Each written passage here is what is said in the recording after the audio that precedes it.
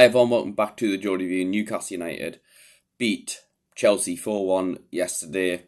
It'd been a bit of a frustrating 2-week wait to put things right after the disappointing game against Bournemouth.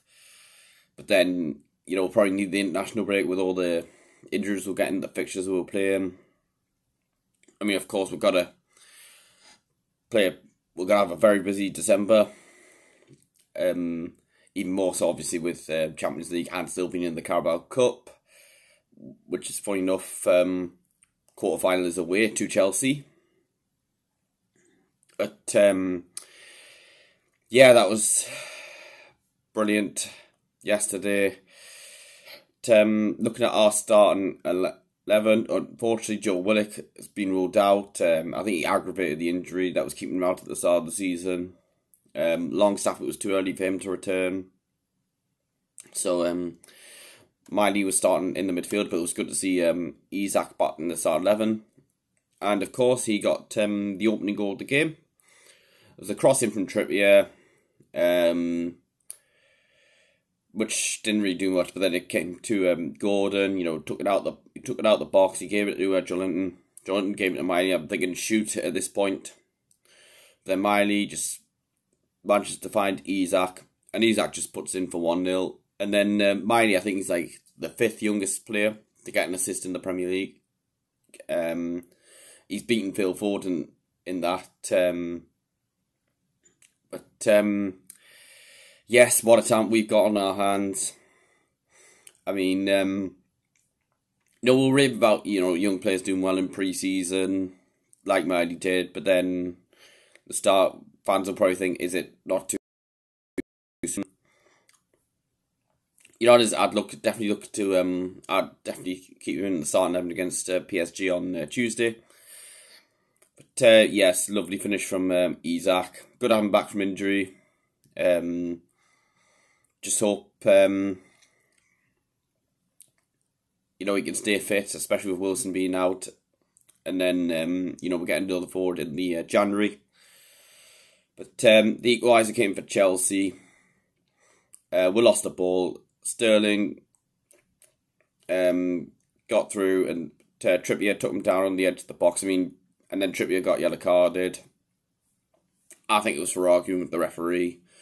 It was a kind of a challenge that, we'd lost the ball, and Trippier, he felt he needed to make that challenge. Because, what could easily have happened if he didn't.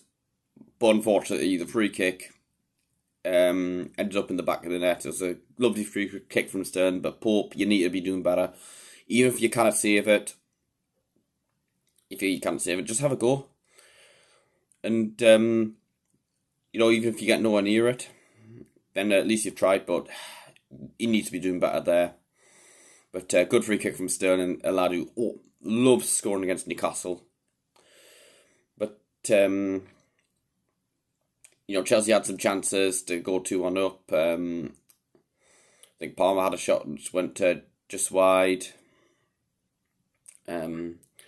Fernandez had a good effort which was saved by Pope shortly before half-time. We had a free kick ourselves shortly before half-time in a good position. Trippier coming close, but he hit the bar. So went into the break level, but then we got ourselves back in front in the second half. There was a free kick. There was a Trippier gave it to Joelinton. Joelinton gave it to Gordon. There's a lovely ball in from the left-hand side. It finds Lascelles, who gets away from his man. It's a lovely header from him to make it 2-1. His first Premier League goal for 2 years.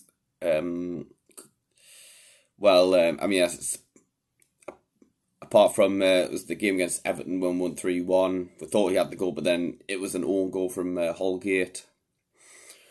But, he'll be very happy to be back on the score sheet. And, he looks so much better so far this season. Because, previously fans were writing, saying, time to move him on.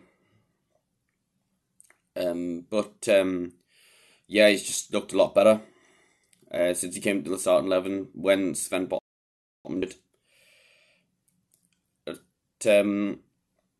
We made it 3-1 practically straight away. I think was it Palmer, gave it to Silva.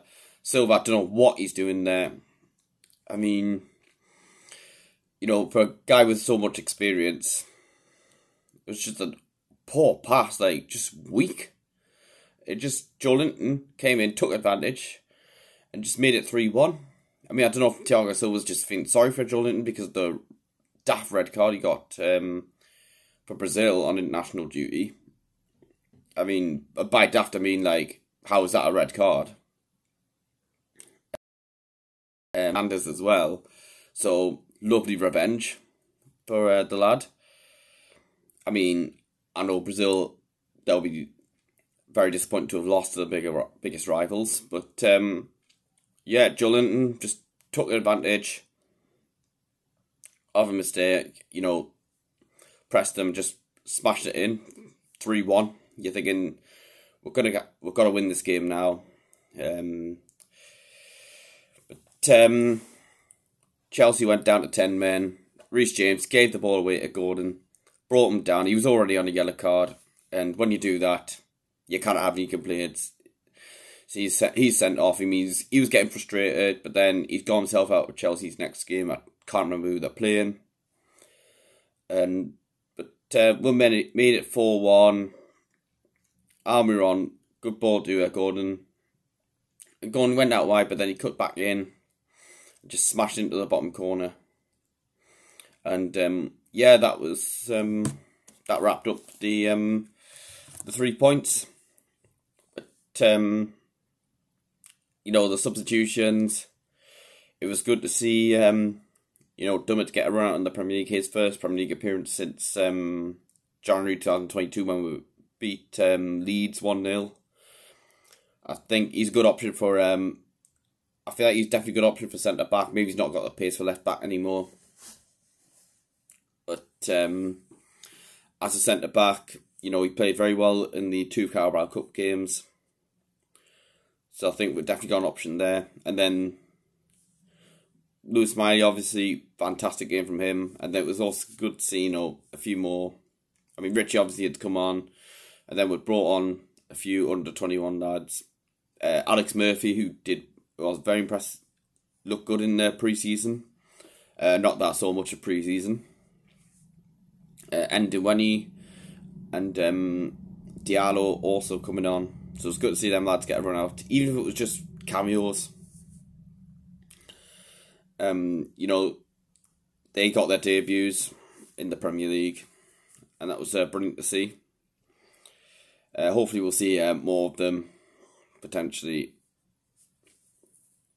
Yeah, looking at the Premier League table, I mean, I am recording this before the today's games take place. So we are up to 6th position. I mean, Brighton won, so they're still just a point behind us. Obviously, we've got the better goal difference. We went above Man United, but they play Everton away this afternoon. Of course, we've got to play Man United next Saturday night. I mean, we're only a few points off Tottenham in 4th place, and 2 points behind Villa. But of course, they play each other this afternoon. Hopefully, that game ends in a draw. And of course, we've got to play Tottenham in a couple of weeks' time. You know, potentially we could be playing them at a good time because they've lost the last couple of games.